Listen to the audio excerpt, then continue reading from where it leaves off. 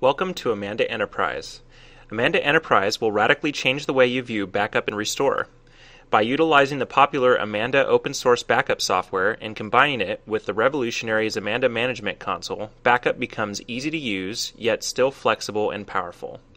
This demo will walk you through the backup and restore processes for backing up Microsoft SQL Server using Zmanda Enterprise. Zmanda Enterprise supports backing up SQL Server 2000 and SQL Server 2005 running on Windows Server 2003 or Windows Server 2008. Zmanda Enterprise utilizes Volume Shadow Services, or VSS, which is built into Microsoft Windows Server in order to perform online backups of Microsoft SQL Server databases.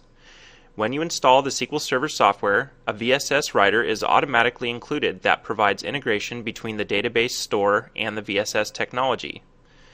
When the Zmanda Client for Windows performs a backup, it informs VSS that a snapshot is needed. VSS works with the SQL Server to create the snapshot of the database on the file system.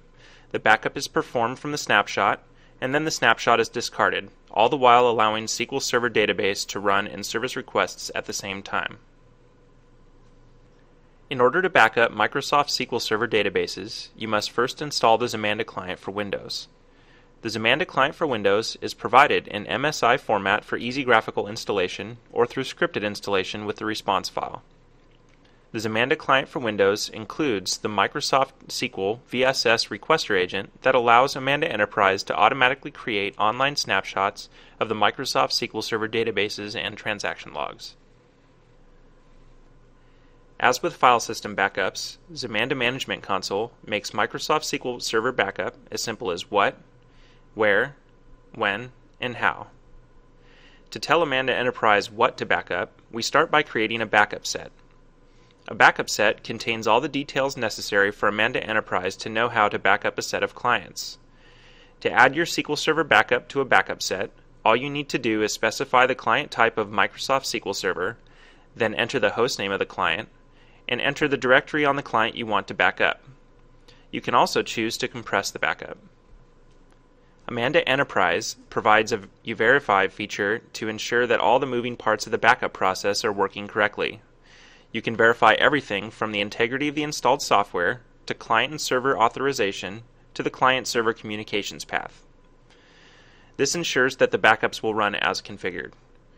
To verify that your SQL Server is ready to be backed up, select Verify Clients from the Verification Method drop-down, then choose your SQL Server from the list of clients in the backup set and click Verify Client.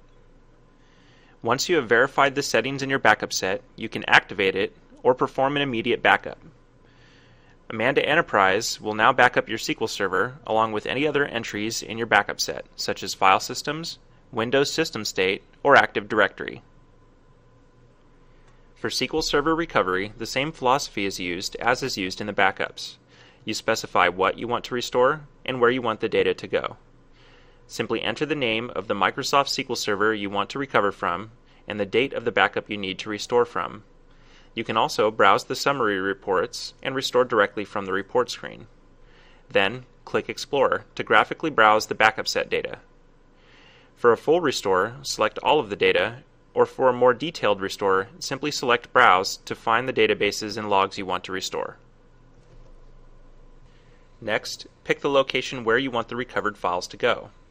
When you're ready to restore your Microsoft SQL Server data, you will need to enter the name of the server you wish to restore to. If you're restoring to the same Microsoft SQL Server from which you made the backup, make sure you should select the appropriate conflict resolution settings to determine whether the SQL Server data is overwritten with the backup. If you leave the destination directory blank, the SQL Server data will be automatically restored to the running server in the default location. If you select an alternate location, the running server will not be affected during the restore.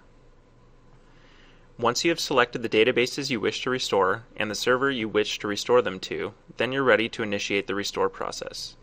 Verify the source and destination servers are correct, and click Restore to begin the restore process. The Zmanda Microsoft SQL Server agent will automatically stop the SQL Server services, perform the restore, and restart the services again after the restore is complete. More information on Zmanda Enterprise is available on the website at www.zmanda.com/AEE. Information and documentation for backing up and restoring Microsoft SQL Server databases is available on the Zmanda network at network.zmanda.com. For sales inquiries and information, please email us at zsales@zmanda.com. Thank you.